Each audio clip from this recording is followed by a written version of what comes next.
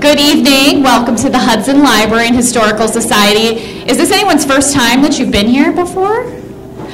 Okay, I'm always surprised when new people come, so welcome. My name is Paula Reynolds. I am the head of Adult Services and Archives here at the library.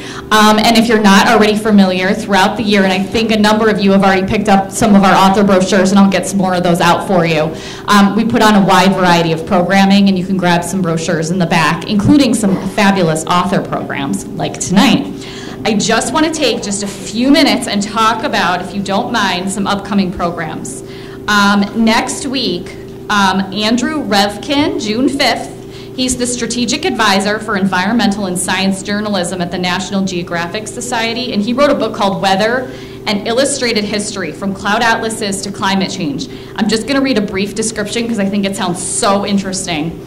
He's going to touch on he's going to talk about 100 meteorological milestones and insights from prehistory, today's headlines, and tomorrow's forecasts. He will touch on such very topics as Earth's first atmosphere, the physics of rainbows, the deadliest hailstorm, Groundhog Day, the invention of air conditioning, very important, London's Great Smog, the year without summer, our increasingly strong hurricanes, and the Paris Agreement on climate change. So that's next Tuesday. And then if you want to come back again on Thursday, if we have a Royals program, because we thought it's the season, people are getting married. And this one's also interesting. Eleanor Herman, she's going to come in costume, and she showcases her delightful appreciation for all things beautiful and terrible.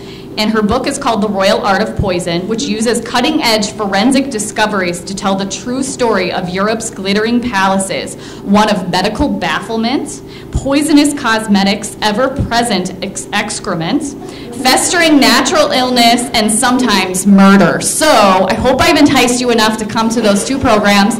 You can sign up for those online through our website, or you can call us at the reference desk. Following tonight's program, there will be a reception and a book signing. You'll be able to meet the author, get some cookies and coffee, get your book signed, and that will be in the rotunda. You'll head back in through the library. Just follow the crowd, and everyone will be there. I am truly honored to introduce tonight's speaker, Paula McLain. Paula's actually been here. This is her third time now. We love having her. She received her MFA in poetry from the University of Michigan in 1996. Since then, she's received fellowships from the Corporation of Yaddo, the McDowell Colony, the UCross Foundation, the Ohio Arts Council, and the National Endowment for the Arts. She's the author of 2 collections of poetry, as well as a memoir, Like Family, and novels Ticket to Ride, The Paris Wife, and Circling the Sun. Please join me in welcoming Paula McLain.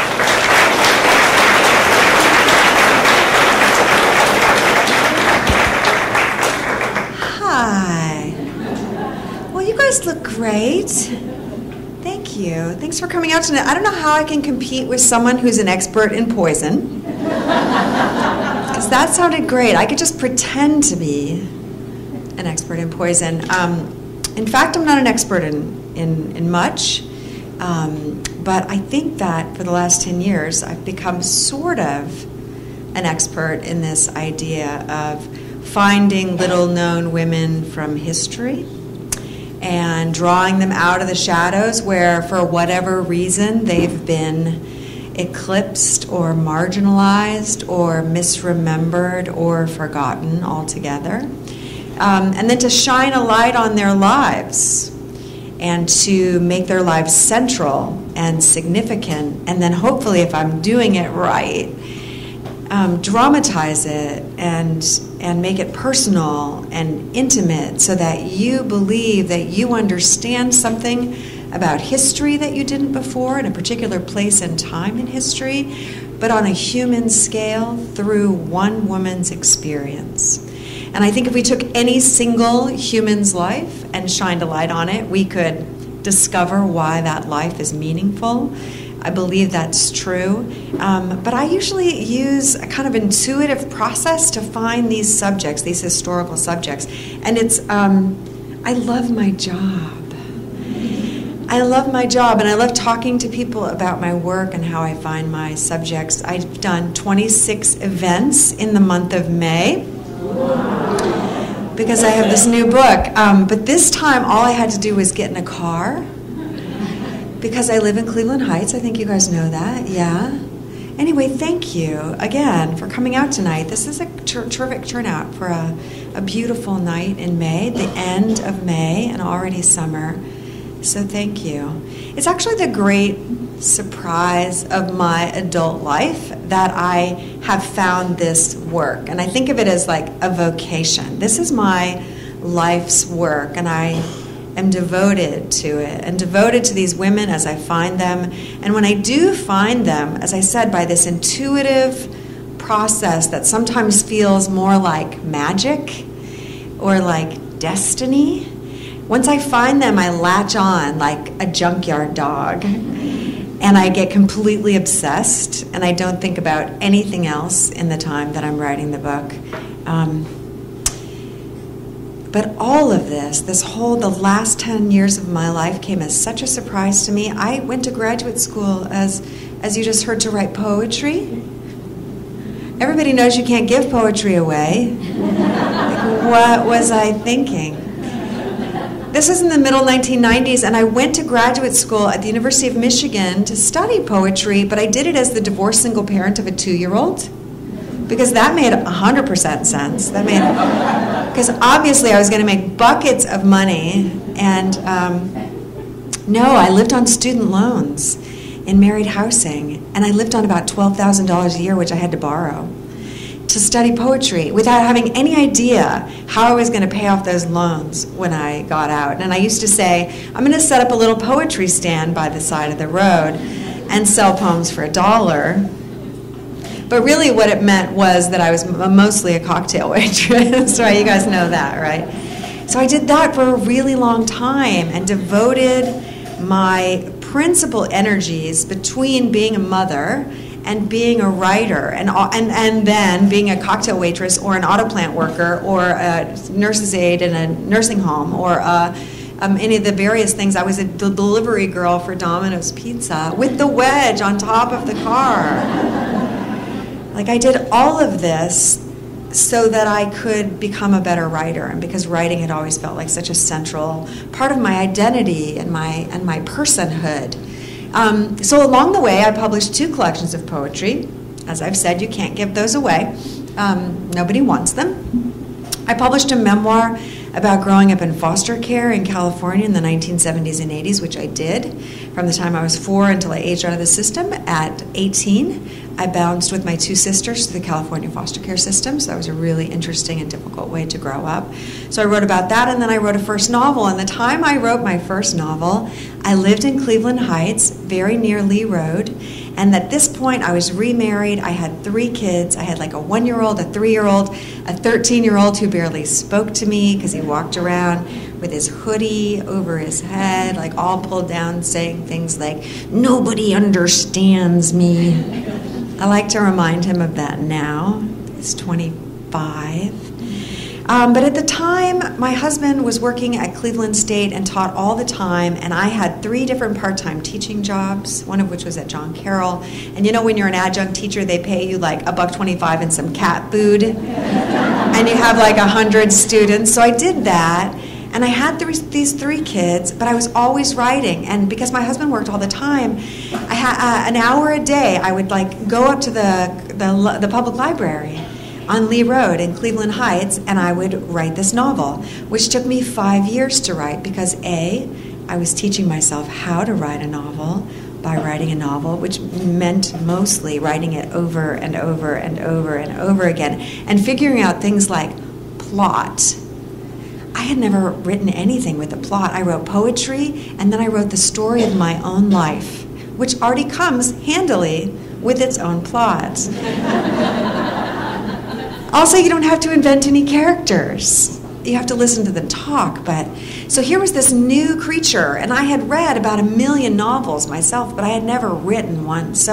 But then I had these 3 kids, and you know, when you have these kids, and they want everything from you, and you want to give them everything, and you're not sure, though, who you are or what you can ask for yourself and what you care about on your own time. And what I cared about was this book. And even if I only had an hour a day, what I wanted to give that book in that hour a day was everything, all of my thoughts, and feelings and everything I'd ever learned, and I wanted to pour it into this book and into the lives of these characters, which already felt like my very best friends. And so I did that. And when that book came out in 2008, my son was like 2 years old. Well, nobody bought that book, unfortunately. I remember this event that I did. I had to drive for 3 hours through a blizzard to Pittsburgh to a Joseph Beth, where there was one person there, and they had lined up 50 chairs, and there was one person there, and first of all, I was crushed, because they line up the 50 chairs, and then you're not sure if that woman knows where she is, or she escaped from a lunatic asylum, or she got lost on the way, or she's just taking a rest. So I sat down next to her, and I said, let's not talk about me, let's talk about you, and can I buy you a coffee? Anyway, so along this way, I'd been writing for about 15 years, and I'm a scrappy person. I was always going to keep writing no matter whether people bought my books or not. But I did start to think that maybe I hadn't found a big idea. So then, that year, 2008, I was teaching this class in memoir at John Carroll, and I decided I wanted to go take a look at Ernest Hemingway's memoir, A Movable Feast. Do we know it? Do we know it? So for those of you who don't know it, it's a series of autobiographical vignettes that Hemingway wrote at the end of his life. So he died by suicide in Ketchum, Idaho in 1961. Most people know that. There were pages of this in his typewriter on the day that he died.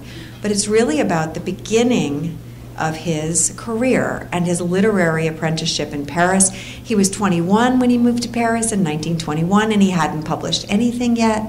And I call him a whippersnapper. He was a whippersnapper, and he hadn't published anything yet, but he wanted to eat the world, and he wanted to change the world with his writing. And he had this beautiful ambition to be up in his rooftop garret writing one true sentence at a time. One true sentence about everything he knew in his gut to be true. And to me, that was a beautiful ambition, and it was familiar to me. I recognized that. That's exactly what I had felt all this time, trying to devote my life to writing. So I didn't know, when I read A Movable Feast, this young Hemingway, and so I became really, really, almost immediately obsessed with Paris in the 1920s and the young Hemingway, which was so unfamiliar to me, because this guy, he seemed very unlike the sort of garrulous gargoyle Hemingway that we know from later in life, right? The Old Man in the Sea Hemingway, who was a misogynist and an alcoholic and a big game hunter, and it was so macho he must be gay, right? People ask me that, by the way. They ask me, was he gay? They also ask me, was he impotent? And then I have to remind them that I wasn't really there. I wasn't actually there. I made it up. But so here I was reading this book and becoming, as I said, completely obsessed. And you know how that is when certain books come to us at certain times and we don't know why. They just kind of blow our doors off, and we have that great experience where everything falls away. And I live for that book where everything falls away, and I don't care if it's 1 o'clock in the morning or 4 o'clock in the morning, or if I have to get up the next day, or nothing else exists except the world of this book. And if you've read A Movable Feast, it's not always a happy book, because no one could lose friends and piss people off like Ernest Hemingway, and mostly he's turning his attention on everybody else. But I'm a nosy writer. I want to know what's going on in his own personal life. So he just moved to Paris. He's becoming sort of a kind of a godlike figure at the center of this group of expats. But he's also newly married to this woman named Hadley Richardson, whose name only comes up twice in the book. And he comes home from writing in his rooftop garret and then walking through the Luxembourg Gardens with a hole in his shoe and a shabby jacket, and then he goes to Gertrude Stein's salon, and they're geniuses together, and then he goes home to his wife Hadley, but he calls her Tatey, and she calls him Tatey, and I have no idea what those nicknames mean, and I don't even care. I was just besotted with them, and I had all these questions. How did they meet? And how did they get to Paris? And what was it like to be in Paris in the most delicious and glamorous and exciting time in history. And then what did it feel like to be married to Ernest Hemingway before he was Ernest Hemingway, before he invented himself and then lost himself through ambition and betrayal and all of that other stuff. And Hemingway was not going to tell me any of these things. And so I had to find them out for myself, and that's what I did. So one day, instead of walking up to the Cleveland Heights Public Library, I drove myself downtown to the public library because I thought if there's anything to be learned about Hadley, it's going to be there. And I found some biographies of her life. Lo and behold, they were there. And I just selected one off the shelf, and I opened it up on the table, and I read one paragraph that was really just an excerpt from a letter that she wrote to a girlfriend of hers not long after she met Hemingway at a party in Chicago in 1920. And just that one little letter, I just felt like she flared up out of that book like a genie out of the bottle, and she was just there in the library, and I just had this like lightning bolt idea, like this is it. Like, this is my girl, and she's got a story to tell, and she's saying, pay attention to me. My story hasn't been told, even though his story has. And I thought, this is it. Like, I can tell a movable feast from Hadley's point of view.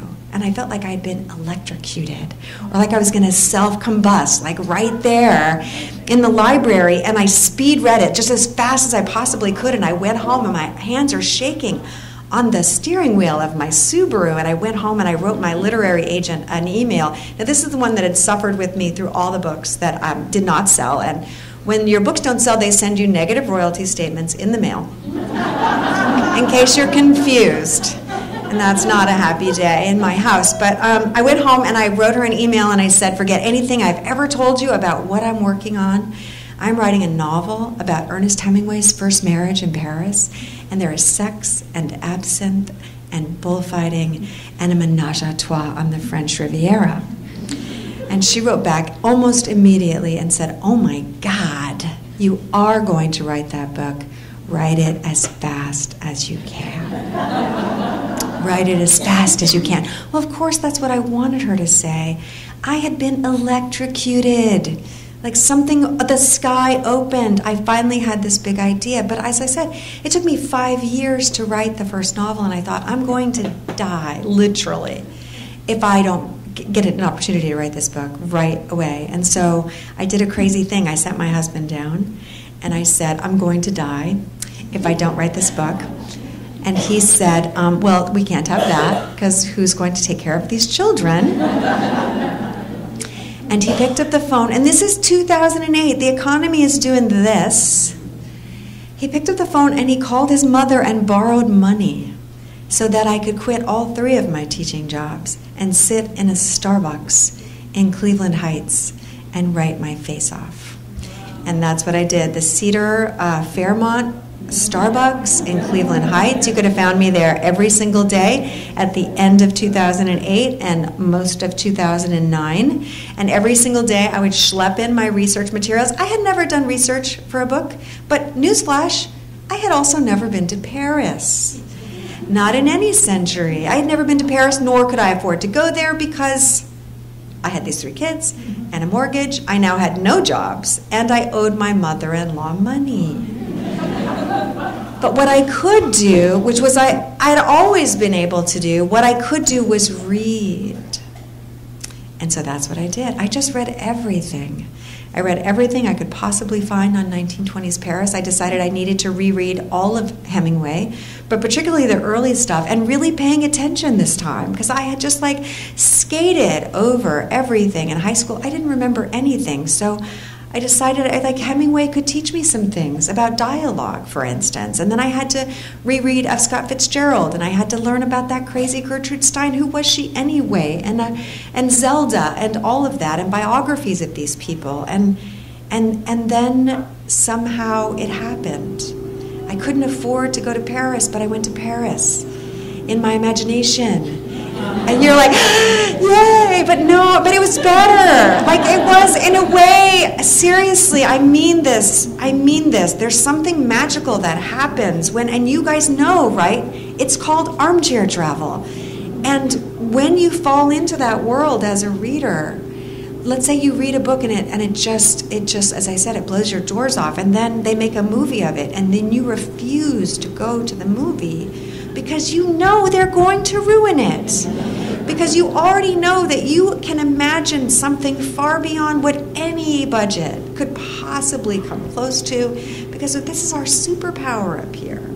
And so I had this superpower, and every single day I sat in the same chair in that Starbucks, and every single day they played the same Nora Jones CD every day. The same. It was like the soundtrack to my life. And for $1.85, which is what it cost for a tall, dark roast coffee, that was my office. And I wrote the book in 7 months, which is better than 5 years. Better than 5 years. And it was more fun than I've ever had in my whole stinking life, because I was in Paris. I wasn't in Cleveland in the middle of winter with 3 kids and all these pressures, and it really felt like I was in Paris, and that the reason I could go there was because I had found this woman, or she had found me, and I just had the authority and the conviction. I thought I understood something about her, that somehow I was like an actress, and this was the role of my life, and I was inside her consciousness and looking out through her eyes and seeing everything. Paris and Ernest, and here was my best friend about to betray me, and here was the love of my life about to break my heart 9 ways from Sunday, and all of it felt so personal, and it was happening to me. And I wrote the book, as I said, in 7 months, and then when it was published in 2011, this really bizarre thing happened, which was that people read it. People read it. So that's a win. That is a win. And almost immediately, it was amazing, almost immediately they read it, and I went out on tour, and instead of one person, lost, escaped, in a Joseph Beth, I would go to places like this. Oh, you guys are beautiful. You came out of your house to listen to me talk about literature. This is a win. This is a win. And so one of the first events that I did was in Ann Arbor, which is where I had gone to graduate school and borrowed all the money to be a poet. And I was getting ready to go do an event at the Borders. I'm sure you guys all remember Borders. Rest in peace, Borders. And I was in the hotel getting ready to go do this event, and my agent called me on the phone, and she said that book had landed on the New York Times bestseller list. So beyond my wildest imaginings, but also it just felt like I had gotten a big wet kiss from the universe, like that I was in the right place at the right time, because this is where I had suffered, and this is where I'd gone all in as a writer, and like my family was worried for my mental stability. Like, you're doing what? You're getting a degree in what? And you're paying for it? Like, and no one will ever pay you to do that. You know that. And there it was, and the book just kept selling, and it was on the Times list for like a year and a half, and now it's in 34 languages, and millions of people have read it. And it seems to me to be a testament to something mysterious. Something happened. Something happened when I found Hadley. That like my empathy was woken up in a way that had never been before, my interest and curiosity in history, the engine of my empathetic imagination, like all of it. It just felt like I just was 10 times bigger than I was before, and 10 times a better writer, and all of this was happening very, very quickly. And so, of course, I was going to do it again, almost immediately if I could, because, like, what's more fun than this? And history suddenly was just so fascinating to me, but also it felt like a feminist act, this idea of taking this woman, like, out of the shadows and then making her life matter. And then now everybody knows it. And again, one of the first events that I did was in St. Louis, which is Hadley's hometown, where she was born and raised. And I went to go to this event, and I spoke to all the good people of St. Louis, and I decided I was going to read a chapter from the book set in St. Louis.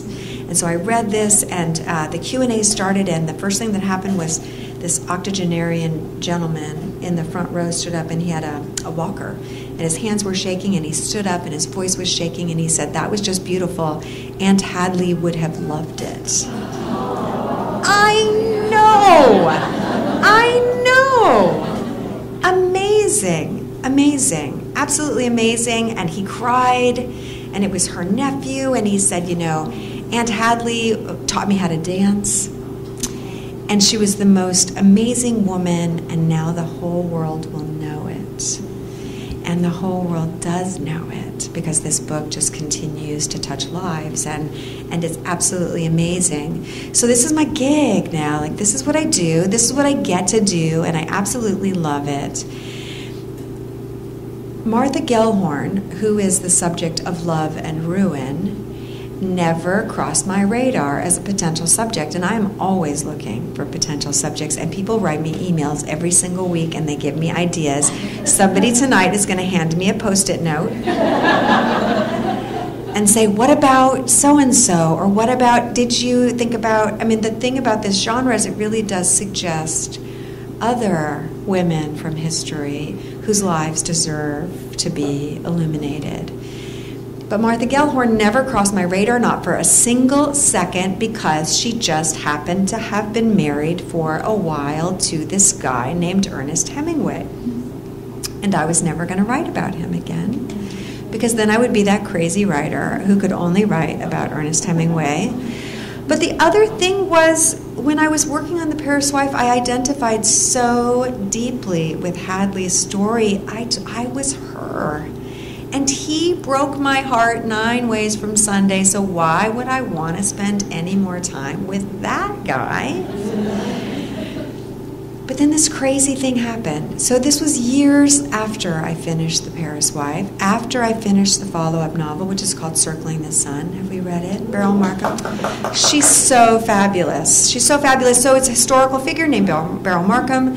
She was a record-breaking, pioneer, trailblazing, badass aviator who was the first person to fly the Atlantic nonstop and solo in 1936. She was also a racehorse trainer, and she grew up in colonial Kenya, and she was involved with all those Out of Africa characters, and madly in love with Dennis Finch Hatton, who I call Robert Redford in my private life.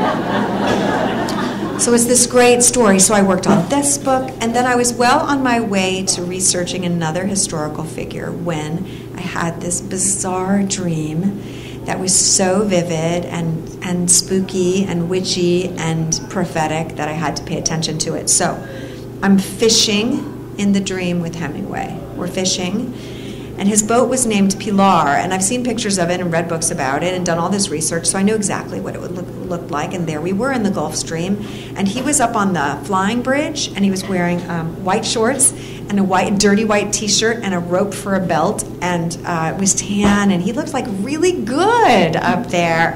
And he's got all my attention, and he's squinting into the sun, and the dream changes because I notice that there's a woman across from me, and she's facing the sea. And as I'm wondering who she is, a marlin crested out of the Gulf, and it's massive fish, gargantuan fish, and it twists its body, and like water droplets are flying out in this like totally prismatic technicolor way, and time stops long enough for the woman to reach out and put a piece of bait in the fish's mouth. And then the fish lands with a crash and takes off, and the whole boat spins around and takes off after the fish.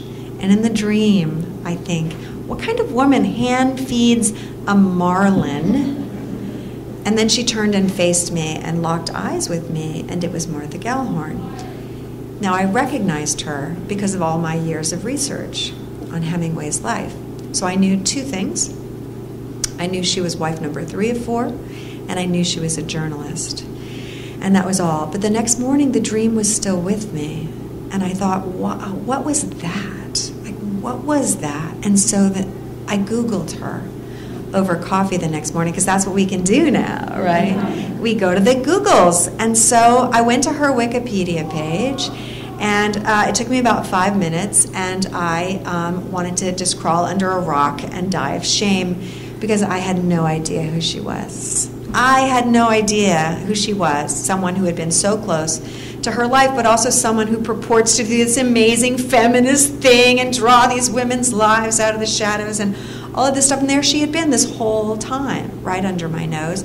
I didn't know anything. I didn't know that she was one of the most significant journalistic voices of the 20th century, that she had a nearly 60-year career as a war correspondent, 60 years. She took on her first war at 28 and her last at 81. With the invasion of Panama. Think about all the 81-year-olds you know, and then imagine them going off to war. And then you know just how extraordinary she was. She published 14 books in her lifetime. She traveled to almost 60 countries. She lived in about 10 of them. She was over and over again like the most original, iconoclastic, trailblazing, badass, just the kind of woman I go looking for every single day. And there she was. And I just thought, okay, if this is a sign, I'm taking it, because in a way I don't even care that she was married to him, because she was just too undeniable. She was just too undeniable. And so I started off on this process of exploring her life, and it really is such an honor and a privilege to get to do this thing that I do. So here I am channeling this woman who, as I said, like went to war at 28. And if you don't know the story, at 28, Martha Gellhorn was on vacation with her family. Now, she's another St. Louis girl. And the crazy thing is, she and Hadley grew up less than 3 miles apart in St. Louis, right? Their birthdays are 1 day apart. Martha's father was an obstetrician and gynecologist, very prominent in St. Louis, and for a while was Hadley's doctor. And yet the two women never met. They married the same man, and they never met. So crazy, crazy, crazy. But Hadley and Martha are very, very different women.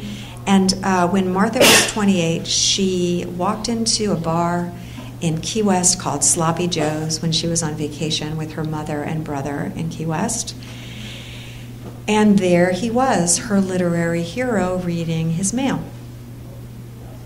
And she'd always read, and he was, like I said, he was her hero, and there he was, and he was getting ready to go off and report on the Spanish Civil War. Do we know anything about the Spanish Civil War? Does anybody know a little bit about it? I'm going to give you the 2-second Reader's Digest condensed version. It's far too pretty a night to talk about war, but in 1936, there was a newly elected democratic government in Spain, and a guy named Franco, we know his name, overthrew that government, and he did it by going village to village, slaughtering tens of thousands of people. And all of Europe turned a blind eye to Spain because they thought it was really none of their business. That was Spain's battle, and FDR in the US, everybody basically said, this has nothing to do with us. And so something quite extraordinary happened that had never happened before, which was that ordinary people who had never held a gun before and never gone to war before, found a way to get over to Spain, 40,000 of them, to fight for Spain against Franco, believing that this was probably the last moment to fight fascism because of what was going to happen in Europe next. And of course, we know all of that stuff did happen in Europe next because Franco formed these alliances with Hitler and Mussolini. We know those guys too. And all of this shadow got cast over Europe. But for that one moment, there was this noble, completely idealistic opportunity to stand up for something that was right. And Hemingway is about to go off and do this. And here's this very young, idealistic Martha Gellhorn, who had always wanted to be a foreign correspondent, watching her literary hero go off to war. And she's like, I'm going to do that too. Well, at the moment, she had only done 6 months cub reporting for the Albany Union Times, reporting on women's country club lunches and the morgue beat. But she wants to go off to war, and she finds a way to do it. She doesn't have the money to go, so she writes an article for Vogue magazine about the beauty problems of the middle-aged woman.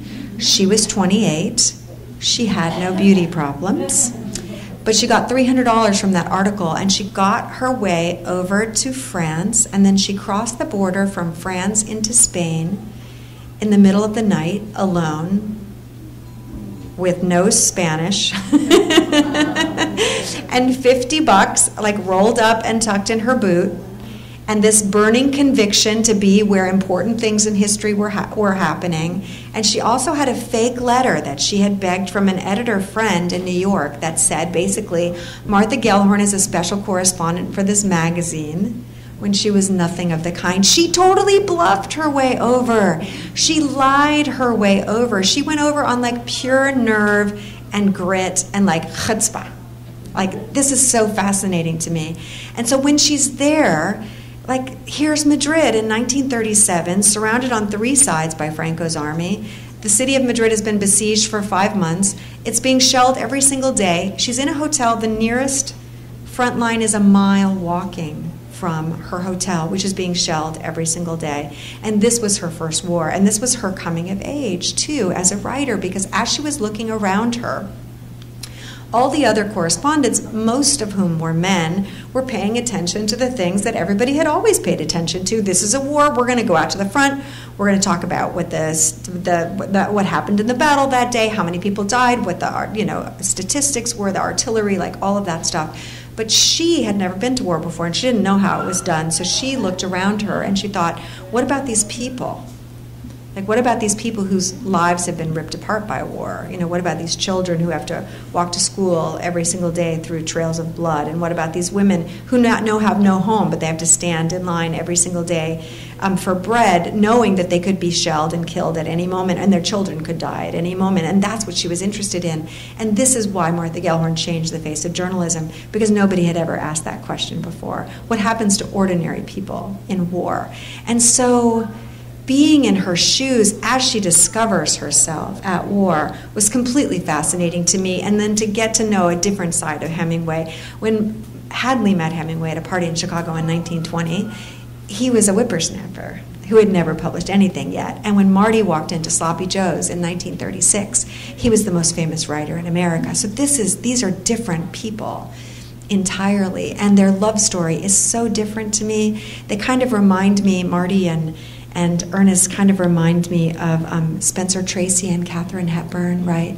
Or like Bogey and Bacall. Like, what happens when 2 really big personalities get together and they're equals in every way? And she was the only one of his 4 wives who actually could match him, in terms of courage and grit and like just raw intellect and ability as a writer. I mean, she's phenomenal. But of course, they were far too much alike to ever, do anything but spar and like throw crockery. And they, they like can't live with each other and they can't live without each other. And to me, that turbulent, like totally stormy, tumultuous love affair tracks with what's happening in history, because the world is a much darker place for Ernest and Martha than it was for Hadley and Ernest too, because the shadow is falling over Europe and nothing is ever going to be the same again. And they're falling in love. And if my books tell you anything at all, it's don't marry that guy.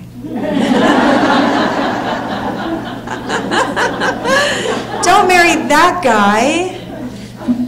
But she does. She does. She does. She marries him in 1940, and one journalist calls it a pairing of flint and steel. And they go to Cuba, where she finds a house, an abandoned estate. It's 15 miles outside of Havana, and she decides that she's going to love it and save it as she hadn't been able to save Spain. And she does it all on her own, and she spends the money, and she falls madly in love with this house, and there are going to be 2 writers writing under one roof, and for a while they are very happy there. Now that house still stands. Has anybody been to Havana? Has anybody been to Ernest Hemingway's house in Havana? Isn't it cool? It's amazing. So Marty found it in 1939. She lived there until 1945 when they split bitterly. It was his primary residence until 1960. And in 1960, another violent coup, this time by a guy named Fidel Castro, changed Cuba forever. And when Hemingway was forced to leave his home, he'd been there for 21 years, he didn't know if he would ever be able to return, and he didn't. He died July of 1961. And so that's why everything that's still in the house is still in the house. Like, it's all still there. Like, the furniture Marty picked out in 1939 is in the house. And the art is on the wall, and 10,000 books are on the shelves, and his closet is full of shoes. And his reading glasses are by the bed. Like, it's crazy. And people, when they go to Havana and they want to visit the Hemingway house, they pay $5 Cuban to climb the lane and look in the open windows and doors, because that's the kind of museum that it is. they want to protect what they have, and they can't just let people walk through. But I decided that I was going to die if I didn't get in the house. So I spent months petitioning the Cuban government and writing to the current director of the museum to let me in the house. And I didn't want to say I was a novelist, but I decided, because I wanted to be very serious. I wanted to be a researcher. But then I mentioned to her, this director of the museum, that I had written a book called The Paris Wife about Hemingway, and she had read the book, and so knew I was an ally and an aficionado of Hemingway, and she let me come to the house, and I was able to spend days in the house, and I sat in his kitchen, which was just so crazy. It was so crazy, and looked through thousands of pieces of archival material that nobody has really seen, because they were like in boxes and stuff in a shed. That before, when the embargo happened and Eisenhower and all that stuff, like Cuba just shut down, and now it's all still there. It was absolutely extraordinary to stand in the house and to reimagine their love story, and to imagine her and to conjure her or to channel her or whatever I do when I'm writing about these women. And what I'm really fascinated by is how she becomes herself. How she finds her true calling as a storyteller. She finds her voice in what is very much a man's world, right? How she holds on to her identity, being married to one of the most celebrated and virile writers of all time. And it was a completely fascinating story. One thing about Marty Gellhorn, and I'll close here, and just one story, it's my absolute favorite story, so I have to tell you. In 1944, when she and Hemingway were quarreling, and the D-Day was about to happen, right? And she had been covering the war in Europe and in France. They were in a huge fight, and he did this crazy thing, which was to call her magazine and offer his byline to them as a senior correspondent. And basically, she was out of a job. And she had, I know it's terrible, that dirty rat. How dare he? And she had no way over, and she had no job and no credentials, just like in the beginning. So you know what she does? Same grit, right? Same chutzpah as before. She lied her way onto a hospital barge, locked herself in the john, drank a bunch of whiskey because she thought she was going to be arrested, fell asleep on the floor, woke up the next day. She didn't even know what boat she got on. She woke up the next day finding that she was on the hospital barge that was the first to arrive at the battle at Normandy, and that she had a front row seat for this battle that history would never forget. And while hundreds and hundreds of accredited journalists were off in the distance, watching through binoculars, including Ernest Hemingway, who had stolen her credentials, she went ashore in a water ambulance as a stretcher bearer, helping to recover the wounded. And that's how it was. There were 150,000 men on Omaha Beach, and one woman. And it's that woman.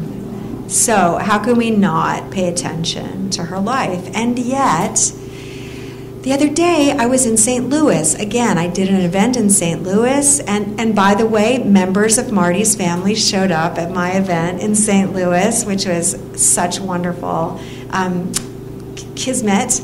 But on the way from the airport, I had my driver. I have Marty Gellhorn's childhood home memorized, right? So I'm like, take me to 4366 McPherson Street. So the driver takes me, and I have a book, and I climb the steps, and I knock on the door, and a woman answers the door, and I get very excited, and I say, my name is Paula McLain, and I've written this novel about Martha Gellhorn, who grew up in this house, and she was a journalist and a war correspondent. And I start to talk, and she stands back and puts her hand on her hips. She's like, well, I know that.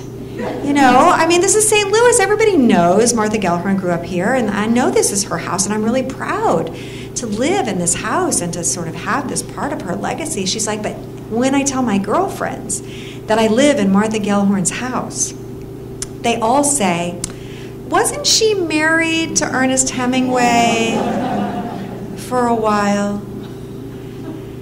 So here's the really ironic thing. When they split in 1945, bitterly, head to head, she made it a point never to let his name be mentioned in her presence, because she said, I do not see myself as a footnote to someone else's life. And yet, so here's this woman. She says, when my friends tell me this, I say, she was in every way her own woman, and maybe you should learn about her. So I will just close tonight by saying she was her own woman in every way, and maybe you should learn about her. Thank you. Thank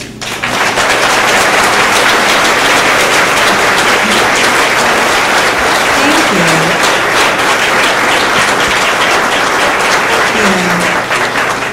I know we're hot and we need some cake or cookies or whatever, but if there are questions, I would really be delighted to answer them. Yes, ma'am. Hi.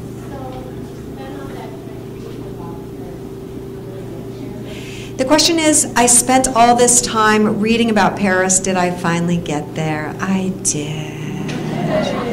I did. Finally. It took me about a year and a half after I finished the book. Once they started paying me in actual money instead of cat food, I decided that it was safe to go to Paris, and I did what I call my stalking Hemingway tour of France and Spain.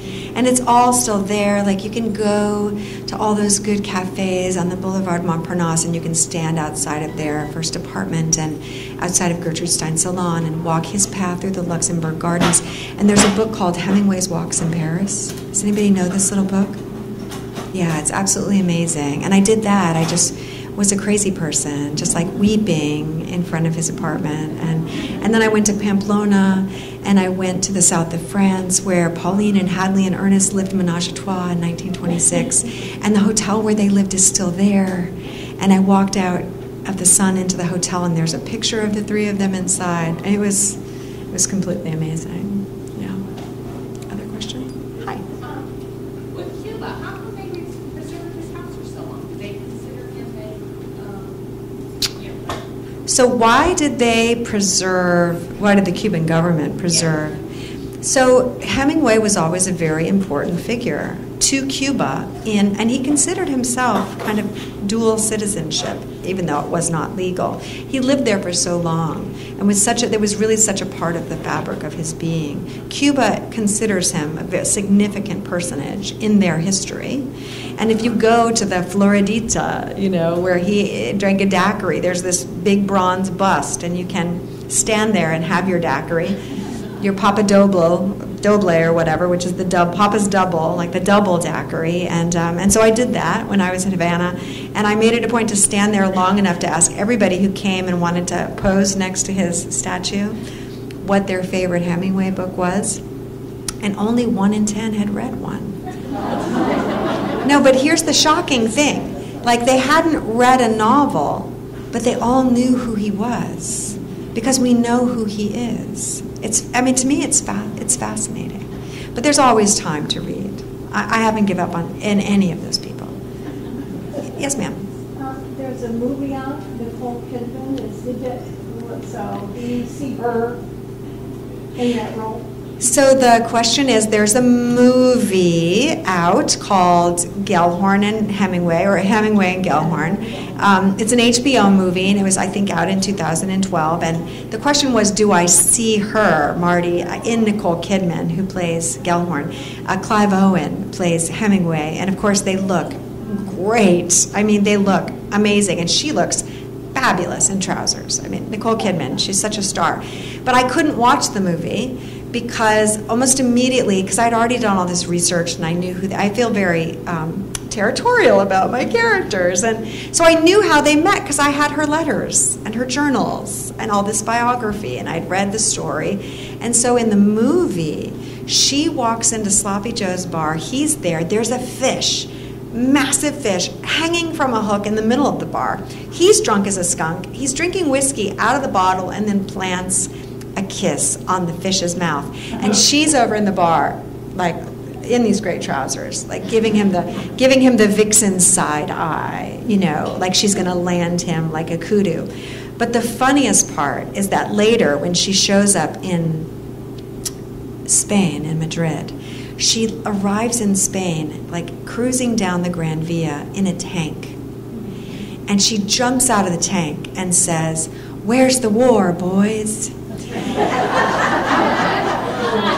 I know, and I just knew that, like, Gellhorn herself, and it's a fun movie, and lots of people love it, and I'm not telling you don't love that story, but also understand that she would roll over in her grave.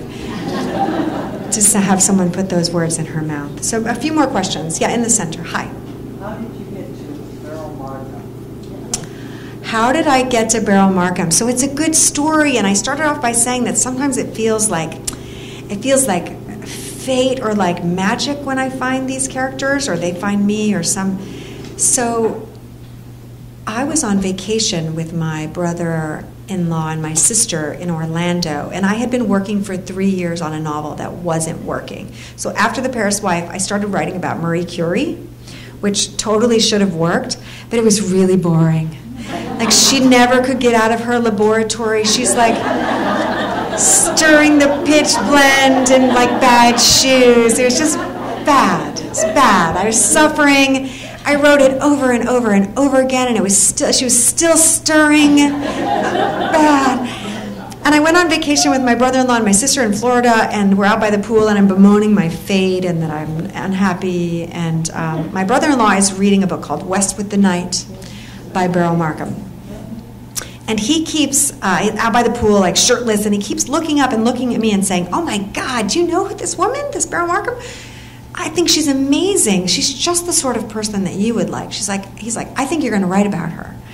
I'm like, "Yeah, whatever. You know, people tell me all the time what I'm going to write about. And if there's magic in the universe, it's not going to come to Orlando. And it's certainly not going to come through my brother-in-law, because he's not that interesting." So I just ignored him. I totally ignored him, and at the end of the weekend, he's like, "You're stupid and really stubborn, and she's amazing, and you're going to write about her." And so I took that book home, West with the Night, and it sat on my bookshelf in my dining room for like a year and a half. Until one day I was dusting, and I saw the spine, and I'm like, "Oh, that book." And just because I was bored, I just took it out, and I let it fall open, and I read one paragraph set in Beryl's Kenyan childhood, and all the hairs on the back of my neck stood up, and I just thought, here we go. I didn't even know who she was yet, but I knew I was going to write about her because of that physical reaction. I didn't even know enough to turn the book over to see that there was a blurb from Ernest Hemingway on the back, because they met on safari in 1937 when he was there with his second wife, Pauline, who is the one that we don't like so much. But the other crazy thing, and this is the last thing I'll say, the other crazy thing that I didn't know when I already had started the book is that Beryl was 4 years old when she was abandoned by her mother, and I was 4 years old when I was abandoned by her mother, and her mother came back 16 years later when she was 20, and my mother came back 16 years later when I was 20 and made things really interesting. And so, you know, this genre is so weird, like it's fiction, but it's also fact, and it's history, but it's also fantasy, and I'm imagining all of this, and it's this really interesting tapestry of the two. And if you like handed 10 different writers the historical facts on record and say, "Here, you write this book," they would write 10 different books, but I could only write one book. And she changed my life. And now she'll always be with me. And so will Marty. And so will Hadley. And if you can't tell, I like my work. Thank you so much.